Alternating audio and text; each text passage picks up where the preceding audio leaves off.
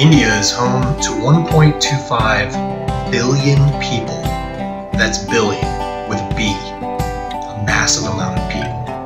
And that's probably also why people seem to always be in a hurry and never on time.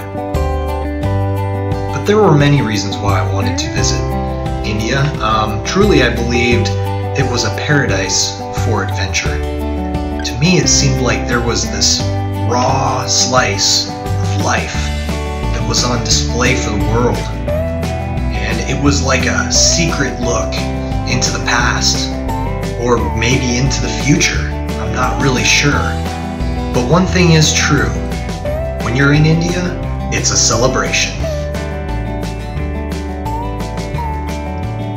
For this ride, I would be departing Mumbai and heading to the far northern reaches of India.